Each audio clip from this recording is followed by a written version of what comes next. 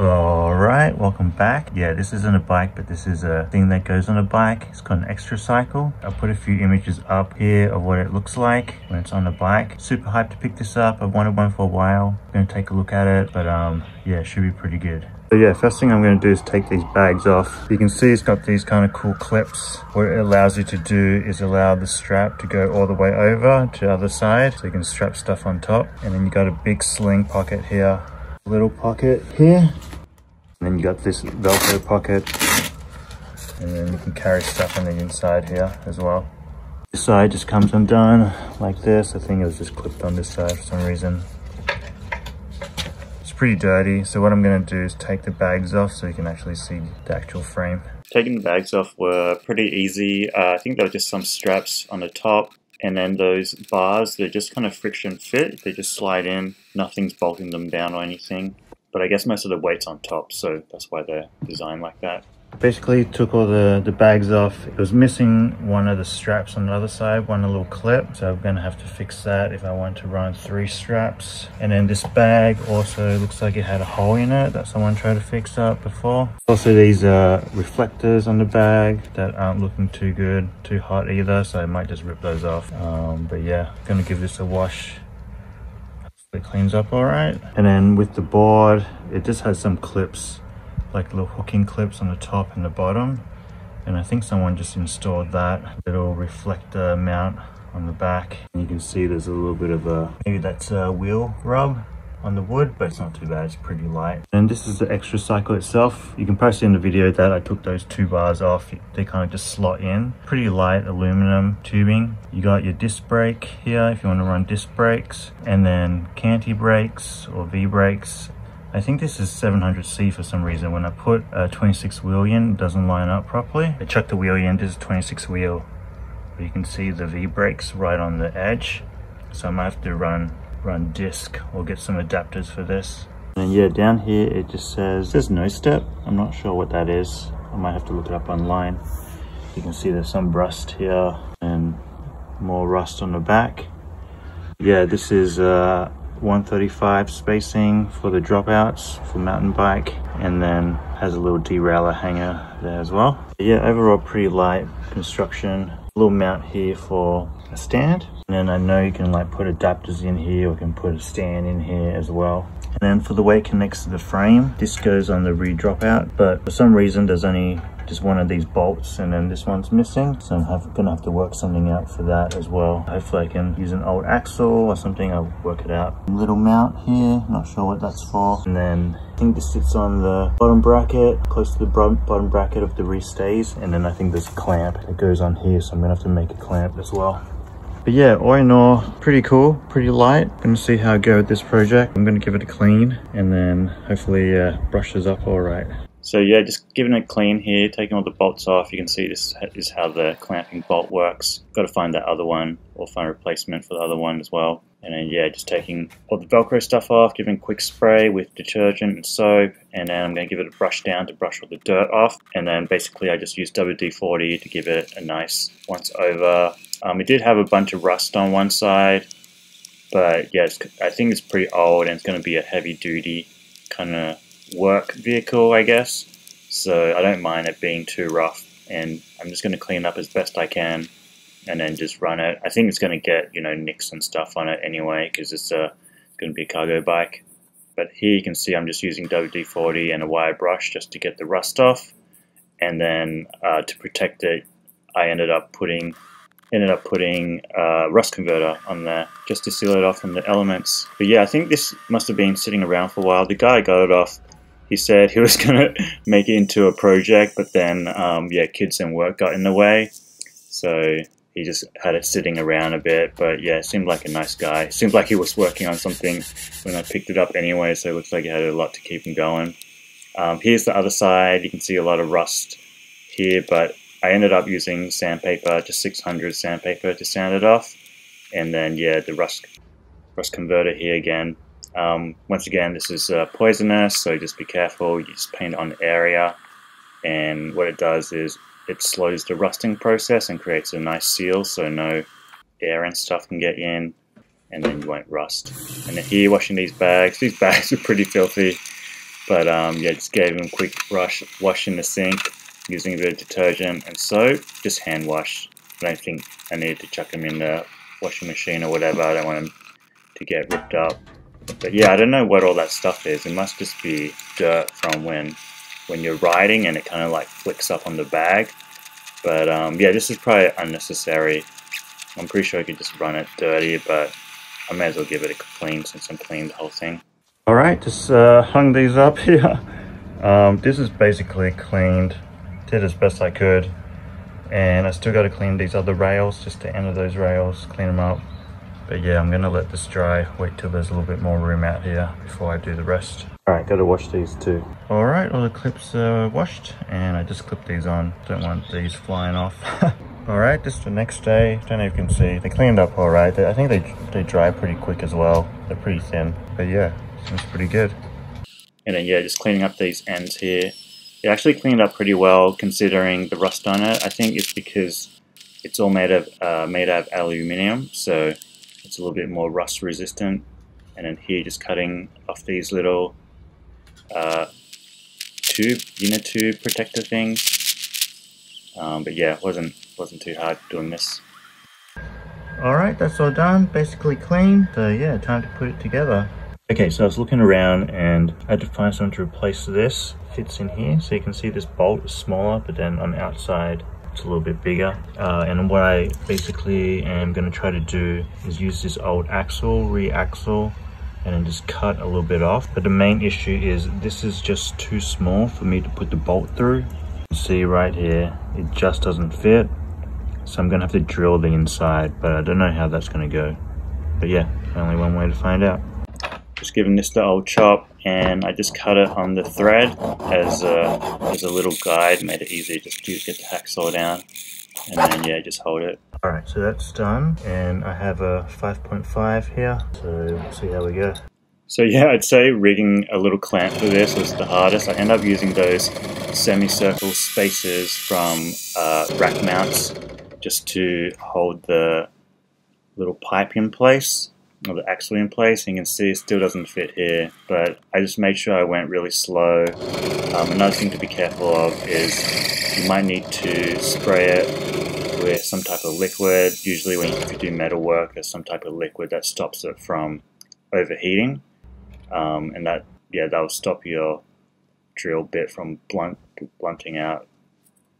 But yeah, it ended up working out, and then here I'm just cutting it to the size of the other eyelet, just using that as a guide.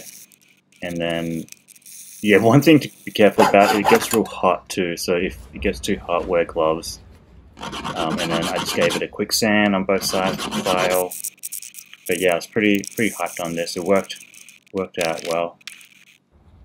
You can see how it fits in there. Pretty nice. And that's it for that.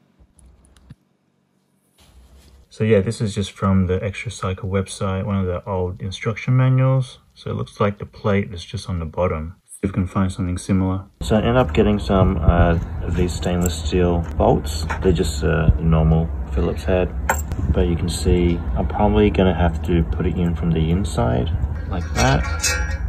But yeah, it seems to fit pretty well. And then I'll put a nut here or two, and then I can also just cut it off. So this is the bike I'm going to put it on, and there's a couple of things. I don't know if I should switch this out to a disc so I can run disc on the back, and then I take this back rack off, I take the stand off, take the wheel off, take the chain off, and then I don't know if I'm going to change this cockpit at all or change the battery setup. So it's a little bit up in the air at the moment, but what I'm going to do is try to just get that xtracycle on first and then decide from there.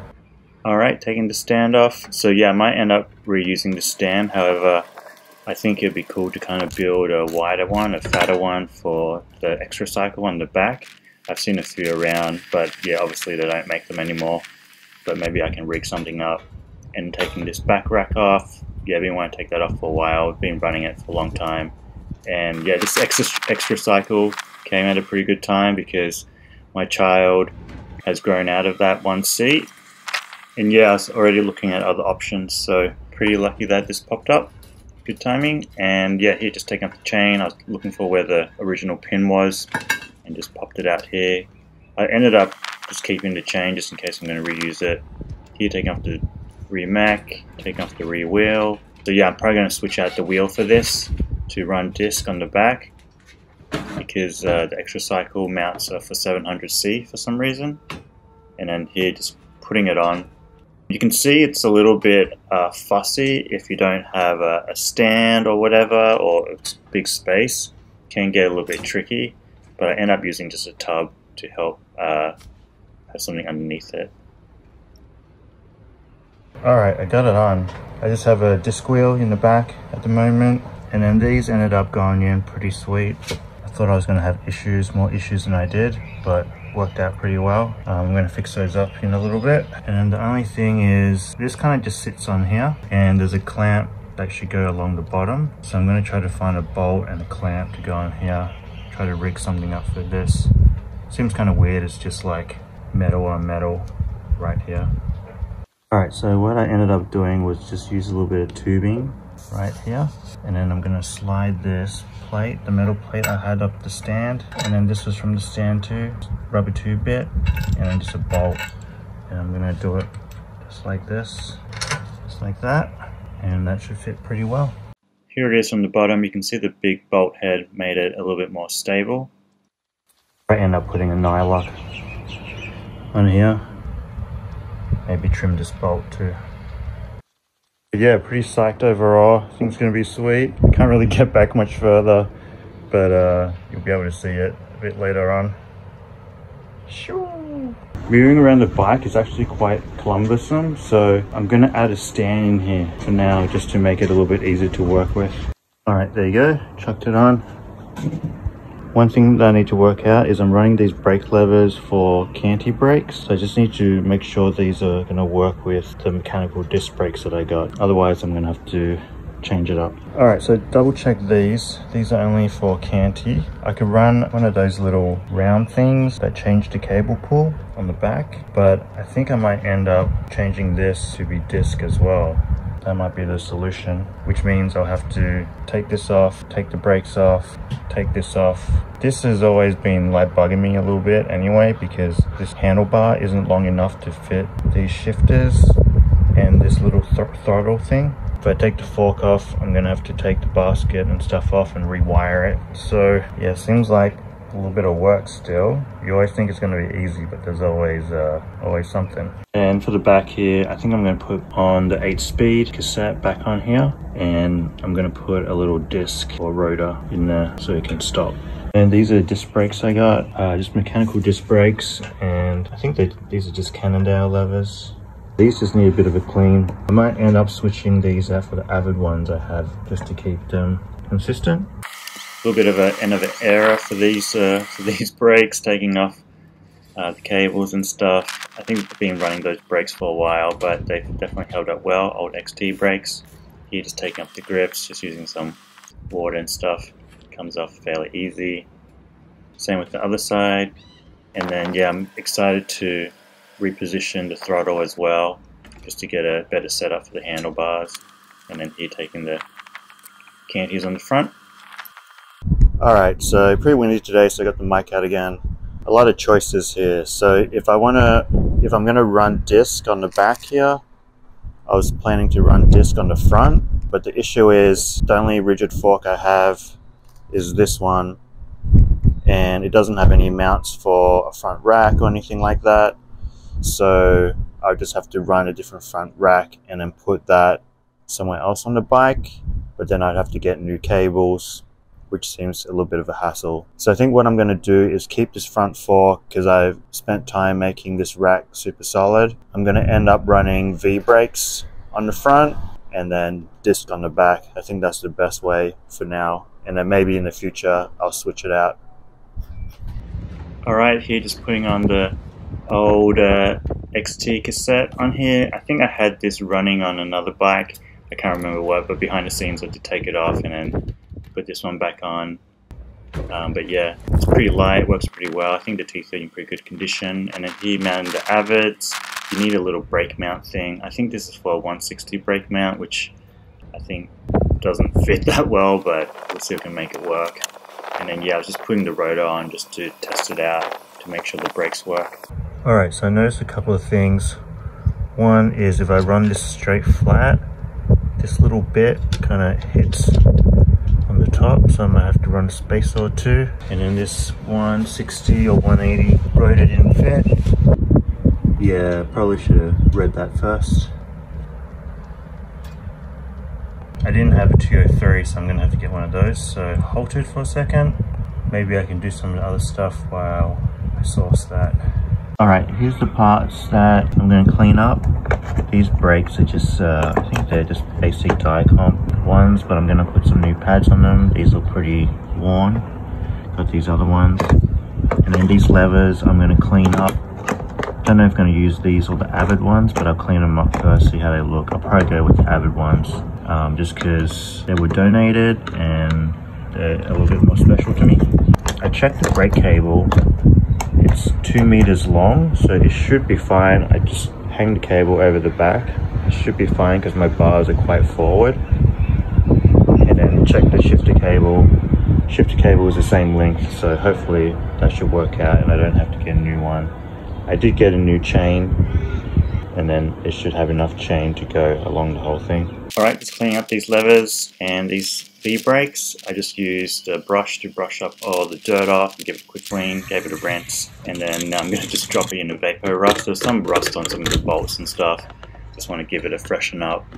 And then here I've been wanting to take this off for ages, this little brake mount, so now I can just fully run it without that. So it looks way cleaner, I think. Ended up switching this silver spacer with a black one as well. Alright, so I just bit the bullet and got a new motor cable, so I can extend the cable longer to the back, and then also a throttle cable. So now I'm going to try to work out how to put this thing on the back. Alright, here it is. Basically just got to disconnect the throttle, pedal sensor, and then the motor cable. So just working out where to put this battery. I think the best way is to have it in this little triangle here, where it's kind of out of the way and it's kind of unused space, I think. But I realized when I turn the pedals, you can see here when I turn the pedals, it's kind of too wide and ends up hitting the pedals. So if I'm riding, it's going to be a little bit annoying. I have to just be careful of that. So I decided to move it. The other option that we can do is probably just put it on the seat post up here. The weight's a little bit high, so I don't really want that. It would be cool to mount it somewhere here, a little bit lower, but I'd have to create a whole new kind of mounting system for it. I guess another option would be if I made a bar that goes in between here, and then it kind of sits on the brake bosses. That could be an option as well. Alright, so I just chucked this on here, and to my surprise, it actually lines up with both of the brake bosses. So I'm going to try to fit it like this. I think that's pretty cool. I might have to try to raise it a little bit, so it's a little bit easier to get on and off, but yeah, I think this is going to work. Alright, just chuck this on here. It's super solid. Pretty stoked with this. I can't believe it actually worked. You can see super tight in there, and I think it's pretty stable.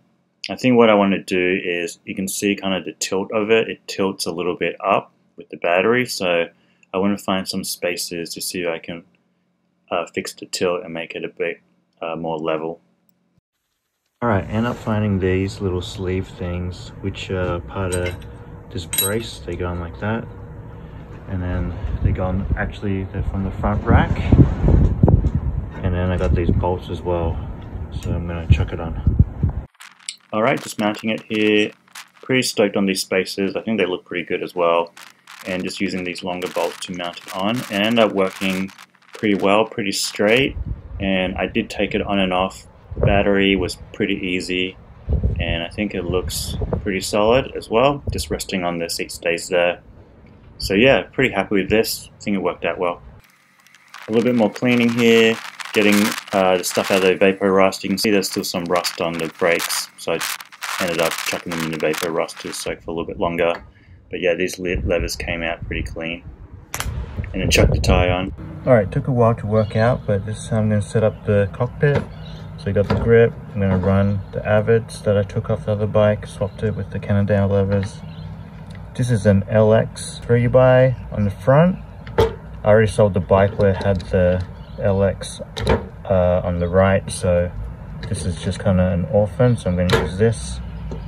And then here I have a friction shifter, so I can run the 8-speed on the back. Going to run a throttle right here, lever, and then grip. That way I can kind of have the main grip just by itself and everything's out of the way. I think reaching this lever won't be too bad if it's right here as well, right next to the handlebar or right next to the lever. So yeah, we'll install this and see how it goes.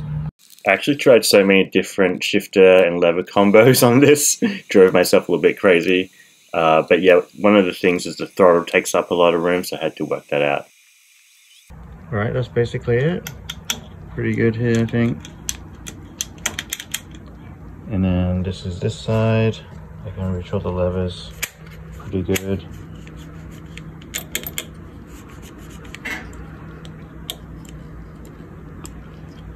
Here, just checking the grips on. I ended up just using zip ties, putting zip ties on and putting these on dry.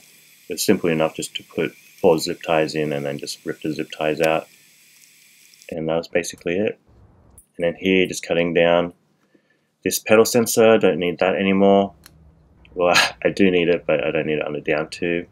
End up putting it on the seat tube. And then here, just putting on the brake cable. So yeah, standard brake cable works 200 long. And then I end up running the housing all the way, the entire way of the brake cable. Alright, this finally came, so gonna chuck it on.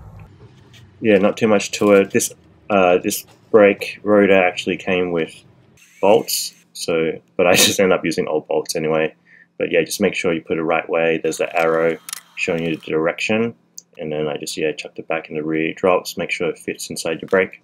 Alright, don't know if you can see it, but basically that part in there is hitting a bit.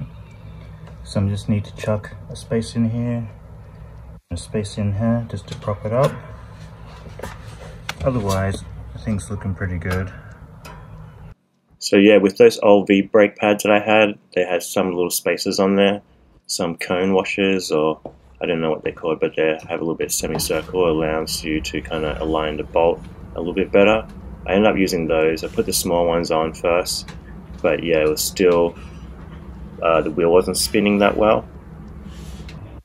Alright, turns out that it's kind of just hitting these bits here. It's hitting the rotor on the little bumps. It's hard to see on the other side, but basically what I need to do is just raise these spaces a little bit. So I'm just going to use the bigger ones and hopefully that'll do it. You can see here I put the big spaces on and it was clearing.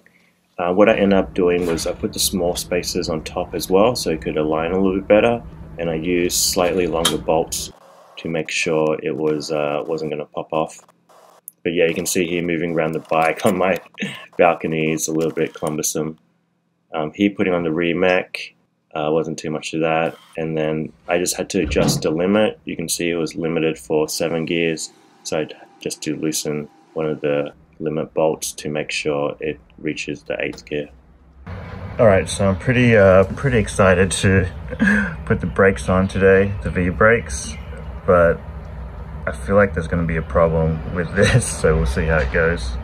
So taking these brake calipers out from the vapor rust, I actually left these on for like 3 days, but yeah, it's fine, no issues. Give it a clean up, and then you can see when I put it on here, it kind of hits the rack mount a little bit, just on the bottom. It wasn't too bad, so I decided just to lace it up. But you can see when I was lacing it up, it was easy just to take the basket off anyway. And then just hooked up the brake, just cut a new cable. Decided to go black this time. Reused the same cable. But yeah, you can see it's working well, even with it touching. So I'm just going to run it like that, see how it goes for now. And then I can change it at a later date if I don't like it. And then just install the rear mech cable. Standard brand new cable works well, so yeah, 200 centimeters long. Alright, this is basically how it goes for xtracycle. I put it under this thing. On top felt a little bit tight, so it just goes under and then disconnects like normal all the way up to the top. Alright, so I decided to chuck a new chain on. Hopefully it goes alright. Hopefully the rings aren't too worn. I think it should be fine, but you never know. So I'm going to put this new chain on, and I have a feeling it's not going to be long enough. So I do have some other new chain bits. So hopefully there'll be enough links to kind of link it up. So yeah, just linking it like that. Don't try this at home. Alright, so basically joined it all up and got it spaced out. I don't know if you can see that, but I just have to join that up, give it one extra link, just like a normal chain. Biggest chain ring on the front, biggest chain ring on the back, just bypass everything, and then size it up, and then loop it through, add one extra link, and then it should be good. I think doing the chain was probably one of the bigger challenges of this project, just because I had to join up all those links. I think if you had two kind of brand new chains, it would be way easier. You just have to link it up once, and then yeah, just sizing it out, making sure it didn't slip off was a little bit tricky as well. But you can see after I joined it on, it ended up working pretty well. I was surprised that the chain line was super straight and there was no other things that I had to kind of fix to get it working. And then running the friction shifter, obviously it was easy to just change gears.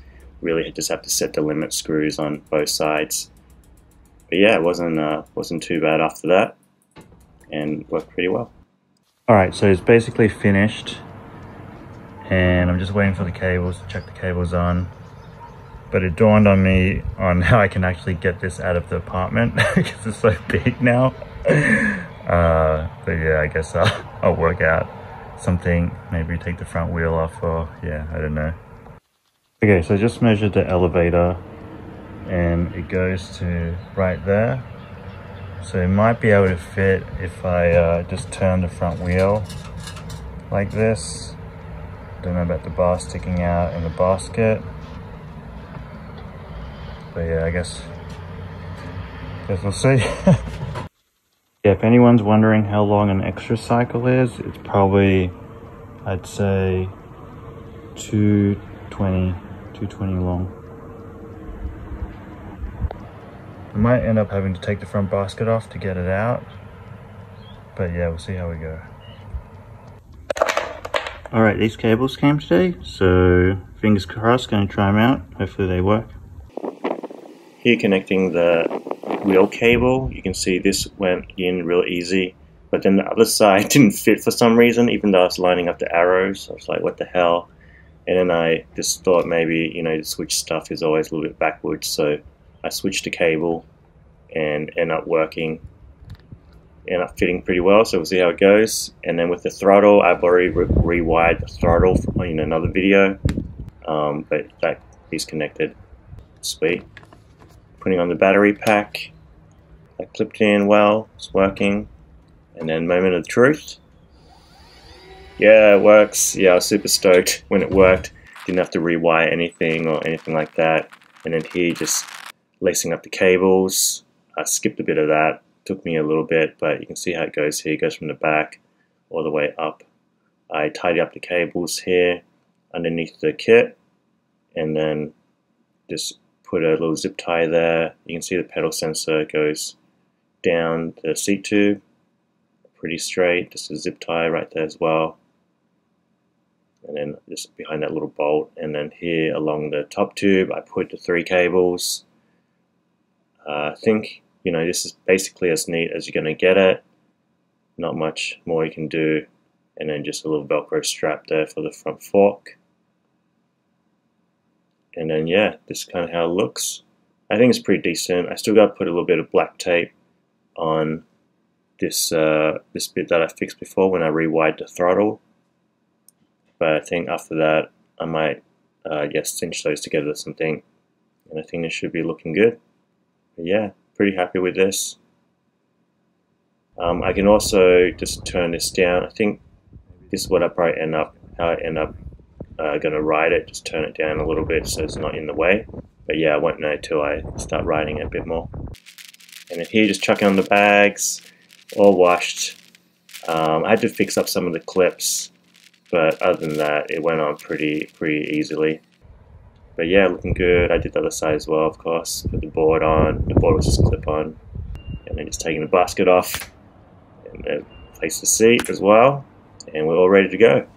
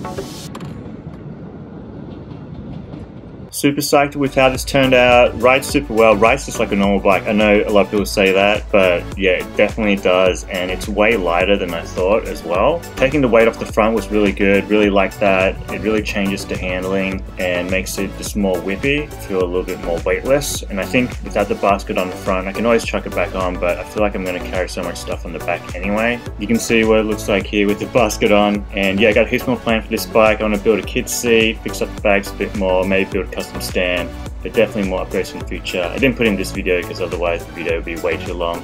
Shout out to people who bought shirts, stickers, and like my stuff. Appreciate all you guys. Thanks for all the support, and I will catch you in the next video.